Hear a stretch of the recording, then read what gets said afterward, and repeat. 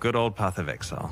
This new tree has over 600 passives available to choose from, and you can earn 117.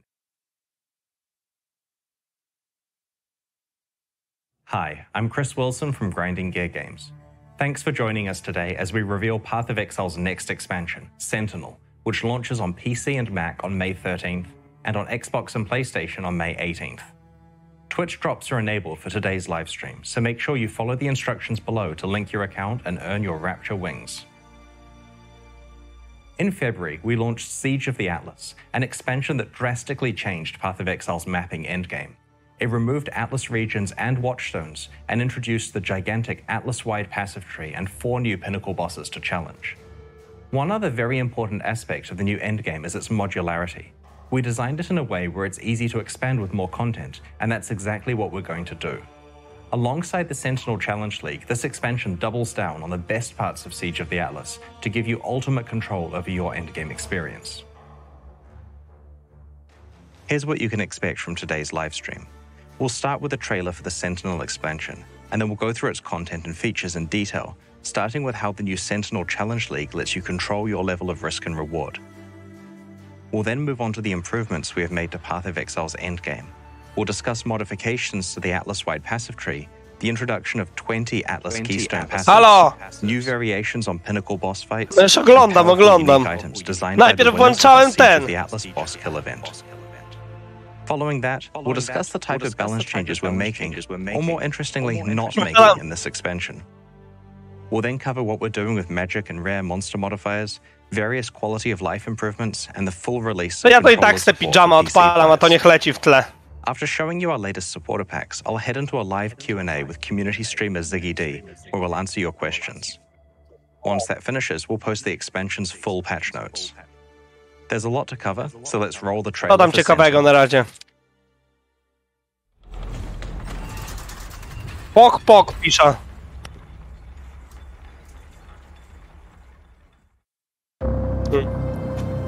In the wake of your power, something has arisen. Dark sentinels, hungry for a share. But these cruel constructs can be harnessed. Take them, bind them to your will. O, co to jest? Test and tinker, combine and reconfigure. And together, you will find your fortune. Some sentinels are powerful. Others are dangerous. But in a world with shifting stars, monstrous new threats, Nowych 20. and valuable treasures, you will need them. The Sentinels await your command. The Sentinels await your command. To.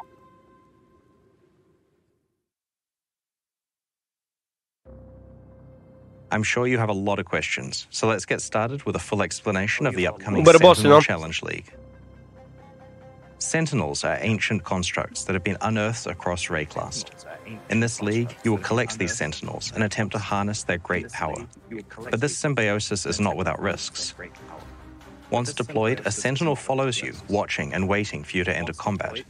As you encounter enemies, the Sentinel will fire a beam that doesn't damage the enemy, but rather empowers them. This not only amplifies the difficulty of the foe, but also the rewards that it yields. There are 3 classes of Sentinels that you will find as you kill monsters in this league. Stalker Sentinels will follow you for around 30 Wszystkie 3 naraz mieć? empowering dozens of monsters before they dissipate. This is like a build your own breach or delirium effect, because you control what monsters you're fighting when you deploy the Sentinel, and through various means that we'll describe shortly, you're also in control of how much the monsters are empowered. In contrast to Stalker Sentinels, Pandemonium Sentinels are designed for mass area of effect, and typically only fire 1 shot. But this shot really counts, chaining between monsters to affect an entire screen full of foes at once. This class of Sentinel can be very dangerous because it empowers so many enemies at one time. The final class, Apex Sentinels, can only empower rare or unique enemies. They fire fewer shots but have a much larger impact on difficulty and reward. You start with a single slot to equip a Stalker Sentinel, but as you play through the league, you can eventually unlock 2 more Sentinel slots so that you can have 1 Sentinel of each class equipped at a time. Each class of Sentinel can be deployed only once per area that you play. You'll quickly develop various strategies for when each class of Sentinel is best used. For example, saving your Pandemonium Sentinel for when you're surrounded by monsters, or using your Apex Sentinel on the map boss or league content that spawns several rare monsters. With a full loadout of Sentinels equipped, in every map you'll get to empower bosses of your choice, juice up an entire screen at once, and choose the part of the map where it's best to empower a series of dozens of monsters. Sentinels cannot be damaged by monsters in combat, but do gradually deplete their internal power supply each time you use them. They can be found as you play and are incompatible with traditional Rayclastian crafting techniques. However, new Sentinels with different properties can be assembled from the depleted husks of others that you have used until their internal power supplies ran out. We'll explain that crafting process in more detail later on. You can find magic Sentinels that have mods on them. These mods can augment the base properties of a Sentinel, extending its duration, making it empower monsters faster, increasing the number it can empower, or even the degree to which the monsters are empowered, affecting both their difficulty and rewards. Some mods will add specific drops, such as items, essences, or unique items to monsters empowered by the Sentinel, but at the cost of increasing how difficult the monster is to defeat. You can also occasionally find rare Sentinels that have more than 2 mods on them. These are generally quite a lot more powerful than normal or magic Sentinels if you find the right combination of mods. The Sentinels you find as you explore Rayclast will become more powerful. Some particularly powerful ones with special properties can only come from the process of assembling new Sentinels from depleted ones. To są mody, które im daje, tak? Generally get better and better as you play through the league. Potworom, you can also upgrade the behavior and properties of Sentinels through your Sentinel controller. The Sentinel controller is like a runic circuit board. It's what powers your Sentinels and allows you to customize them. There are specific nodes for each of the 3 types of Sentinel, so you can customize the properties and behavior of all of them, or potentially focus on your favorite base type. As you play through the league and kill more and more enemies affected by your Sentinels, your controller will gain power. You start with 4 units, which is enough to power your first Sentinel slot and your first runic node. By the end game, you are able to work up to 30 power units, which is enough for almost half of the controller to be powered at once. So how do you choose which runic nodes to power? You do this by connecting them together with filaments. Power flows from the top of the circuit through the filaments until it is all in use by the nodes you have connected. You can set up filaments in advance and they'll automatically be used as more power becomes available. Moving filaments around has no cost. It's basically like a planning tool that gradually gets activated as you gain more power throughout the league. So you're not locked into a specific plan and you can respec for free at any time. Some powerful runic nodes require 2 filaments and hence allocate more of your power when activated. Additional Sentinel slots for other types like Pandemonium and Apex Sentinels, for example, require 3 filaments and hence 3 power units each. While it's almost always best to have all 3 slots powered so you can use all 3 Sentinels per area, there are niche strategies where you want to unpower specific Sentinel slots in order to have more power for additional runic nodes, also that you can fully specialize in just 1 or 2 Sentinel types. Just to reiterate, you can change your allocation as much as you like, so feel free to experiment. This powerful runic node allows Pandemonium Sentinels to be used an additional time each area. While this is basically pure upside, you should definitely plan around the fact that you'll be running their charge down pretty quickly if you use this node. This runic node prevents your Stalker Sentinels from empowering normal rarity enemies. While this seems very powerful at first, because you'll just be empowering magic, rare, or unique enemies that benefit greatly from the boost to item drops, you should be aware that unless you have a large source of special enemies, you'll be fighting against the flight duration of your Sentinels and will probably want to build around increasing their duration. While the Sentinel controller lets you specialize how the different classes of Sentinels behave, it's generally not necessary to have to modify it for each new Sentinel that you equip. The runic nodes you have chosen represent your overall strategy for each class of Sentinel and rarely need to be tweaked if you swap one Sentinel for another. As you use Sentinels in combat across a number of maps, they eventually run out of charge and will become depleted, but they don't need to be thrown away when this occurs. You can find power cores that let you assemble a new Sentinel with a full charge. This process disassembles two existing Sentinels and creates a hybrid of the two, with their properties combined together. Right-clicking a power Jak ci się core opens up an assembly naładujesz screen. full stati, to co, If you do czego insert to two się nadaje? Sentinels and click the assemble button, a new, fully charged one will be created.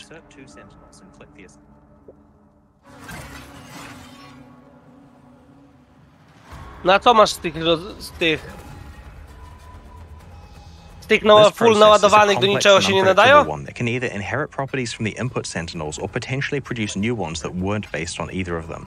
For example, the base type of the Sentinel could either be the left input Sentinel, the right input Sentinel, or an entirely new one that can't spawn naturally and can only come from this process.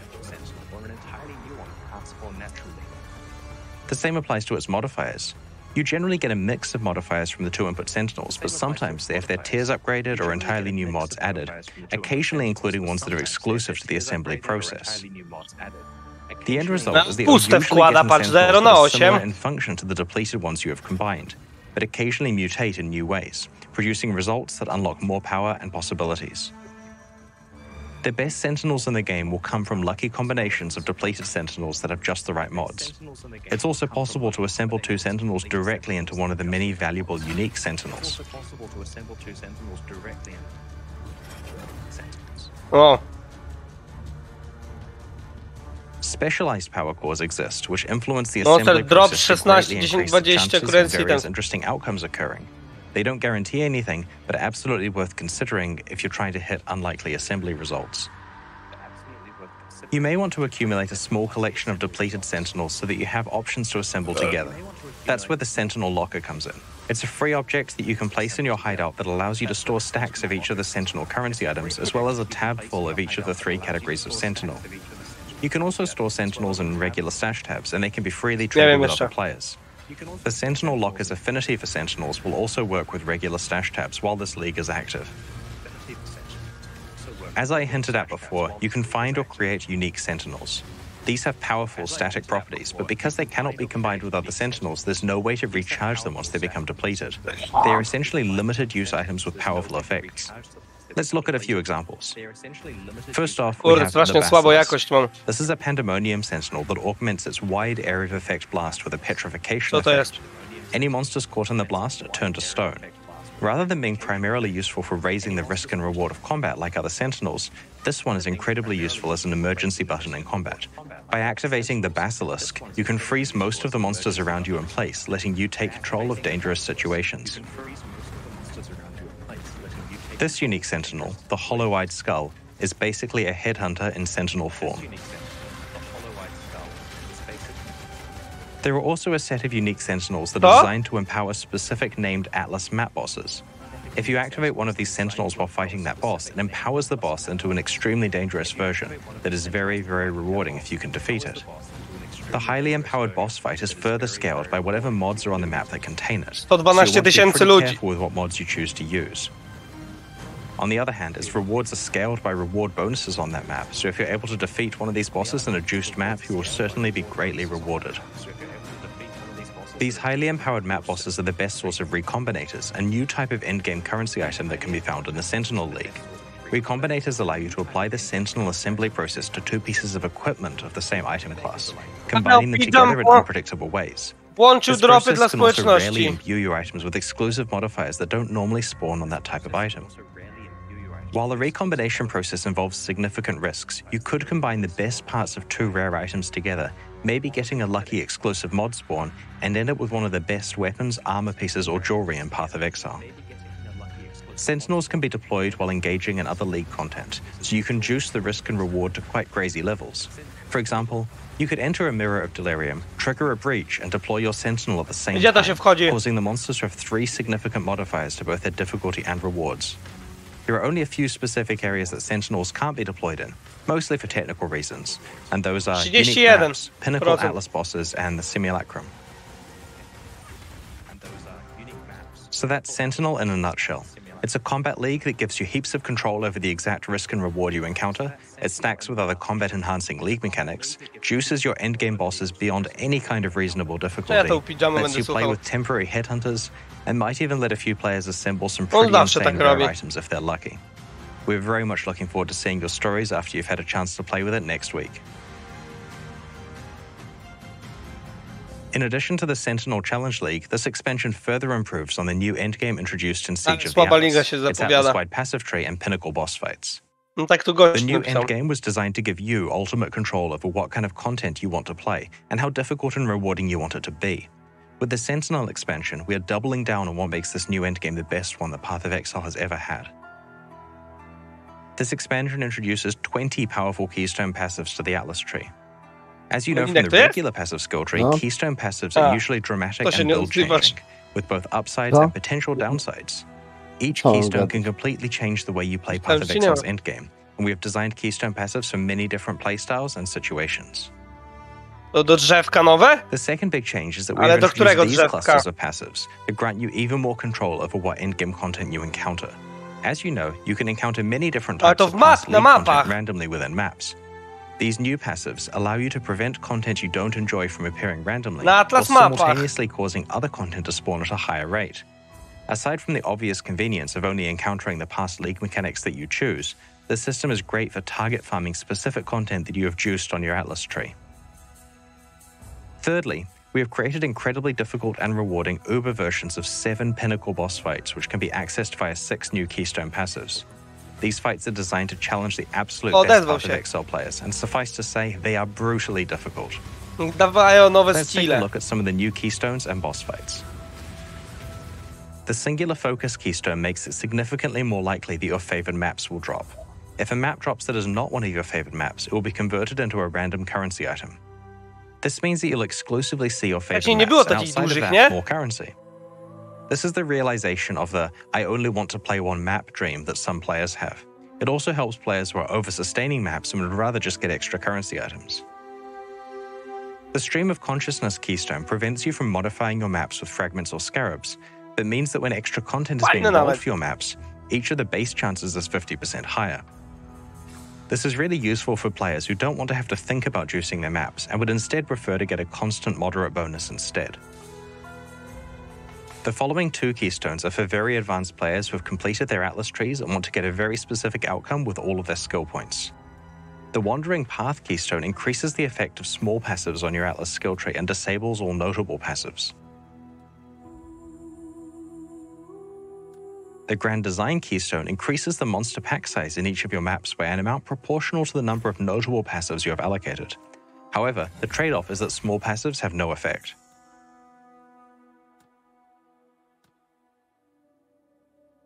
These 2 keystones are very good for specializing into maximizing pack size and quantity at the expense of specific league content, which is great for general Magic Find builds or divination card farmers. The Twist of Fate keystone changes the behavior of corrupted rare maps in unpredictable ways. Upon entering a map, you may be sent to an alternative map of the same tier with randomized modifiers. All of the master missions, scarabs, and Kirit crafts applied to the map will also be randomized. This process will not pick an outcome that was already on the map, so it always shifts it to a new property that you didn't have before. This means that you can play all of the scarabs, master missions, and maps that you enjoy, and any leftover ones can be randomized to new outcomes, which are guaranteed to not be the ones you started with. This may have some interesting economic consequences as well, with players feeding bad scarabs or maps into the Twist of Fate lottery. The Wellspring of Creation and Dance of Destruction keystones change the ratios of monster life and damage in maps on the Atlas, so that they are more dangerous and less tanky, or vice versa. These 2 keystones are designed to be remedial, allowing players with an abundance of offense or defense to normalize themselves so that they can handle the content better. If you find yourself in a situation where you're waiting for a weapon upgrade or can't fix your resistances, then you could allocate one of these keystones to temporarily make things easier, before unallocating it later when your build is complete. 6 new keystones create Uber versions of Path of Exile's pinnacle boss fights. Venarius, Cyrus, the Maven, the Searing Exarch, the Eater of Worlds, and the Shaper and Uber Elder, who I guess is now called the Uber Elder? Allocating one of these keystones on your Atlas passive tree ramps up the corresponding boss fights so that it is extremely difficult. Like, really hard. Harder than saying goodbye to Zana hard. Only allocate these keystones if your character is extremely powerful and you know you can handle the challenge. In general, the encounter's rules are modified to be far more punitive and difficult. In return, though, you can earn some very enticing rewards. Each of the Uber fights has an additional high-chance reward and a chance of getting a very rare chase reward. For example, the Uber Maven guarantees an elevated sextant if you're able to complete the encounter. Very rarely, though, you may be able to earn an awakened exceptional support gem as well, such as Empower, Enlighten, or Enhance. These keystones unlock crazy battles that will challenge our most aspiring players who are deep in Path of Exile's endgame. They add a new level of difficulty for those who want to push their builds even farther than they ever have before. The keystones we have shown you so far are designed around many different types of endgame players. Some glass cannon players struggle with defenses but have no problem with offense. Some players want to just play one map. Some players want the difficulty to be ramped up and to receive rewards commensurate with this added challenge. The keystones also let you identify a specific reward, type of content, or playstyle and know exactly how you can get the most out of it. There are a number of other new keystones that we'll reveal before release. Like the ones we have shown you today, these keystones require you to consider your endgame plan in an entirely new light. We're very interested to see what strategies you will use to try to conquer the new Uber Pinnacle bosses.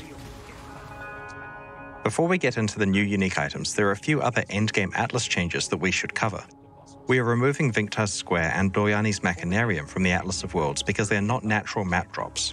You can still get and play these maps, of course, but they aren't counted for your overall Atlas completion anymore. Their Atlas passive points have been moved to rewards for defeating the Infinite Hunger and the Black Star. We have rebalanced influence altars and maps. They now feel a lot different than they did in the form they were introduced in Siege of the Atlas. Their downsides now feel more impactful and they have more diversity of rewards, including new rewards. The intention is to fulfill the original design goal of having an ultimatum-like choice about whether you want to accept additional challenge for additional reward. We've added better Atlas tree support for them, including 2 keystones that can affect them. We've also rebalanced the drop weightings of the new Pinnacle Atlas bosses, changing the relative drop weightings of their unique rewards and making them more likely to drop Eldritch currency. Currently, in Siege of the Atlas, Elder and Shaper Scarabs are basically worthless because their influence is worse than the free influence you can get from the Eater of Worlds and the Searing Exarch. In Sentinel, you can now apply multiple types of influence to one map, so you could have Eater of Worlds influence alongside a Shaper or Elder Scarab on a Conqueror map. Together, these 3 influences combined have a very large effect on that map, and this will make Elder and Shaper Scarabs significantly more desirable. The start point of encountering Shaper, Elder, or Conqueror influence and influence items has been raised to level 81 areas. We've also fixed an issue that was causing some players to skip playing most of the contents of maps. On the lower half of the Atlas passive tree, there were a lot of small skills that granted a 2% chance for the map boss to drop an additional map. This meant that it was possible to sustain maps by rushing to those bosses and ignoring every other monster in the map. We have retained the overall bonus, but have changed it so the map drops from a random monster within the map rather than the boss.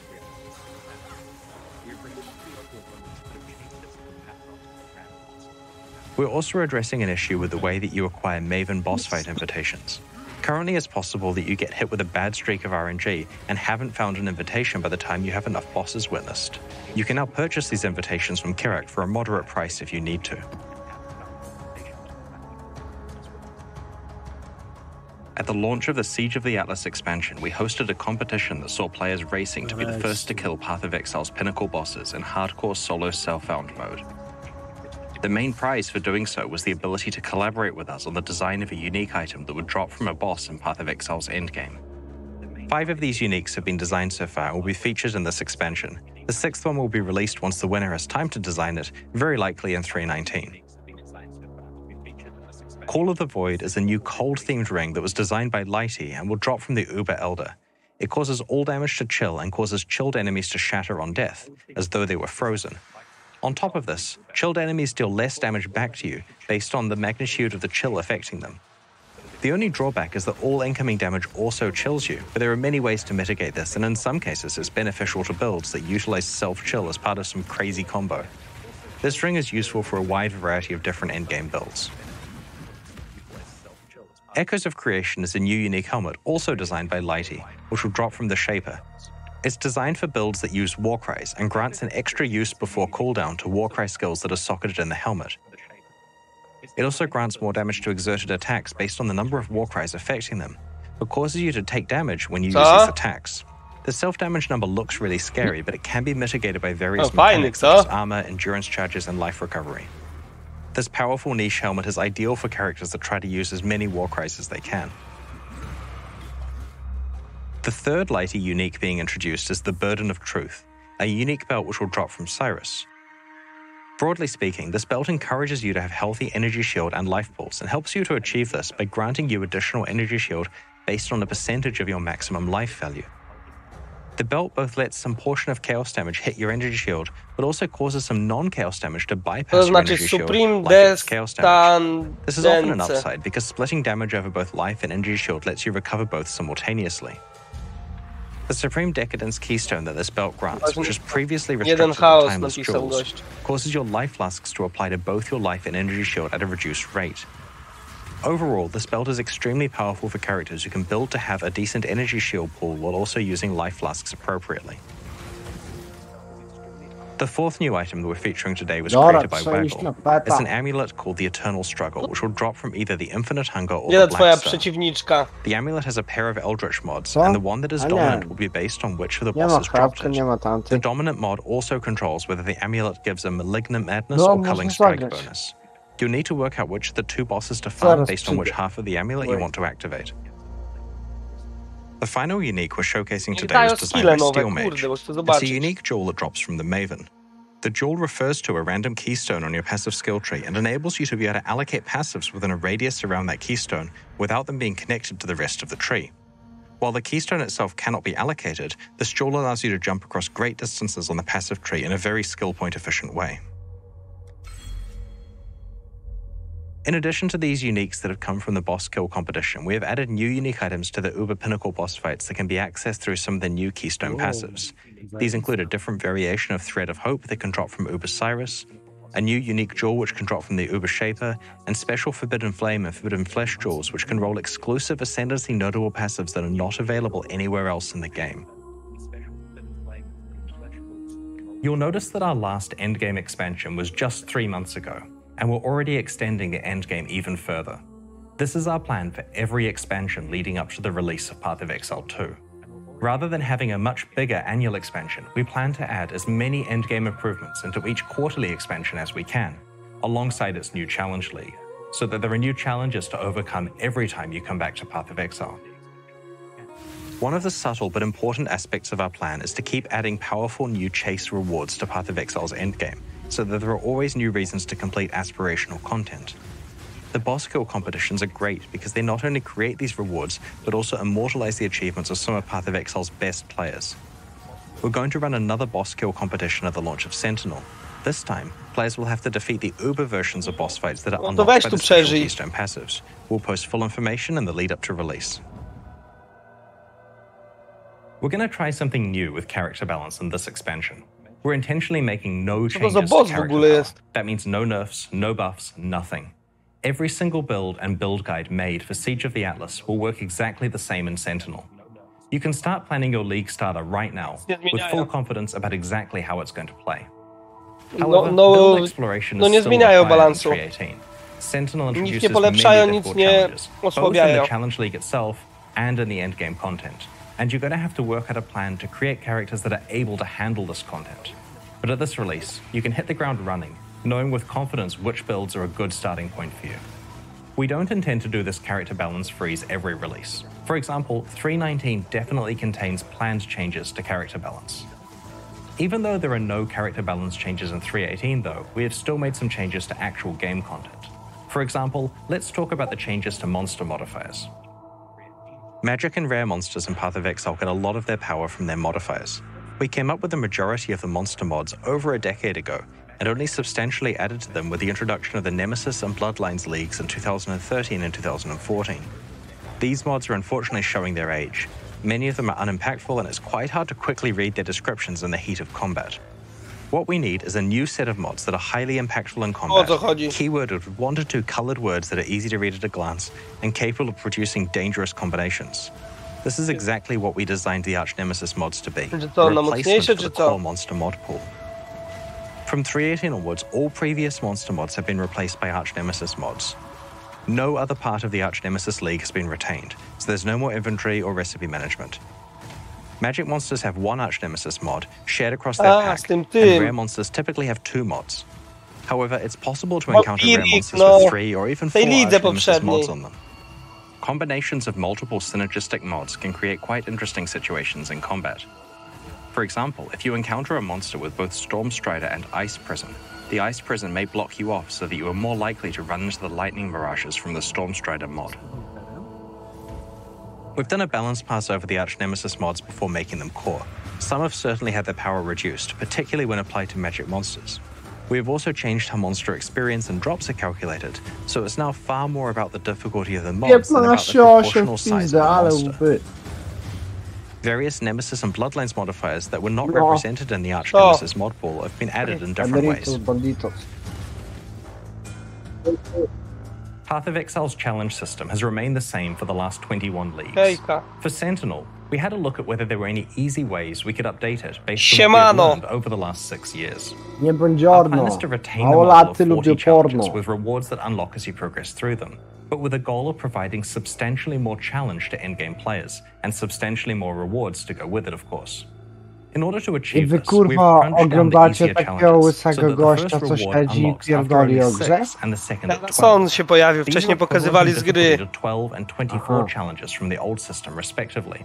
On gada, tylko go nie było widać wcześniej. Up to some incredibly difficult challenges towards the end, which will take a lot of time and skill to complete. There are now 10 different rewards you can unlock, which comprise 2 complete armor sets, each with a pair of wings. But be warned, the challenges you must complete are much, much harder than any that we have ever set you before. We've been experimenting with support for game controllers on the PC version of Path of Exile. During the Arch Nemesis League, we began a beta for controller support and have been making improvements based on your suggestions and feedback. We're pleased to announce that controller support on PC will officially launch alongside the Sentinel expansion. This also means that Path of Exile is now fully playable on the Steam Deck for those of you who are lucky enough to have one so far.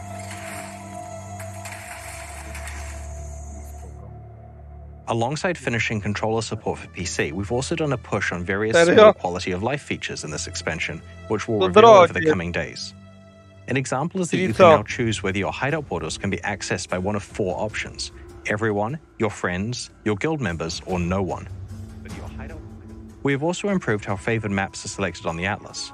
Rather than having to click on the map on the Atlas for every slot, you can instead click on one of your existing favored maps to quickly copy it to the new slot.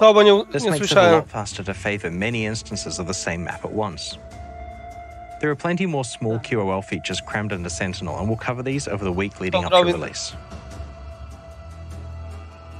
Early in the Arch Nemesis League, we debuted Kerrick's Vault Pass.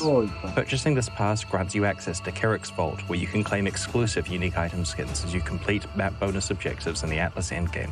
The Vault Pass for the Arch Nemesis League is only available for a few more days and will leave the store forever. Ale to dostajesz takie itemy? There's no penalty for purchasing the pass late in the league after you've wrapped up your map completion. So if you're pleased with where you got to in Arch Nemesis and want to lock in your unique skins, it's not too late to buy your pass now. Thank you to everyone who unlocked Kerrick's Vault. We had a lot of fun putting it together and tried to think of fun ways that unique item skins can interact with gameplay in a visual way. The purchases directly fund development of both Path of Exile 1 and 2. A brand new Vault Pass will launch alongside the Sentinel League. Like the previous one, there are 8 exclusive unique item skins that can be unlocked as you complete map bonus objectives. We'll post full details on these new rewards closer to launch. To buy either the Arch Nemesis Pass now, before it leaves the store forever, or the Sentinel one when the expansion launches, go to pathofexile.com/vault. Alongside today's livestream, we're launching 2 new series of supporter packs, the Arcanist and Reaper packs. Each tier contains the pack's full face value and points, plus several exclusive microtransactions. These packs are only available during the Sentinel League and will leave the store forever in 3 months. Every microtransaction you're about to see is entirely cosmetic and does not affect your character's progression or power. The Arcanist pack series contains 7 exclusive microtransactions. Na Streamlabie sobie dodałem. The Cloak of Elements indicates the power of your fire, cold, and lightning resistances on your back. When a resistance is capped, I mnie the nie było effect is słychać, extra jak strong. mówiłem Nie, wcześniej. ciebie było słychać. While wearing the Ring of the Black Star, your level up effect looks like this. Kiedy chrapek będzie? In the Timekeeper's hideout, you can use the Chronosphere to change the time of To day co? from dawn to noon to A co dusk to jest? to night. O kurna, Nie zobacz. wiem. Dzień będzie w hideoutie można zmienić. Na No, ale polski ja- nie dam rady tego przetłumaczyć. With Chevron's tome on your belt, identifying items will cause exploding books to appear nearby. O kurna, zobacz. The Mage Blue map device blossoms with greater intensity as you open higher tier maps. Co to? O chłopie. With the soul-stunning weapon effect attached to your weapon, any attacks that stun will cause your enemies to have supporter an paci są out-of-body ogólnie. experience. A, to kaska musi się zgadzać, nie? Drinking from the Ty, serum gra za- silver Kiedy chrapek flask będzie? causes Mów. an explosion and sets your character on Nie fire. dowiem się chyba. The Reaper Pack series also has 7 exclusive cosmetic microtransactions. The Soul Harvester's cloak's power is based on the number of enemies your character has killed. With the Belt of the Hive Queen equipped, flasks you use will cause blood-sucking insects to appear all over your character. Nie takie gówna, kurwa. The Ghostlit Graveyard is a hideout where you can control the color of its torches. It also comes with 6 exclusive hideout decorations. Medidrone will follow you around and use a healing beam on you whenever you're gaining Potter. life. Thanks, Medidrone. Thanks. The Underworld portal opens a gateway to Hell. Its effect upgrades in Part 2 and again in maps, where it indicates Yeah, what yeah. tier of map you're playing. A ile mam procent? 80% Tomek już mam. No ja tak samo. 118 While wearing the Ring of the widzów. Exorcist, any spells you Widzę, cast że will mam exorcise the 1200. ghosts of your enemies if you crit. 77.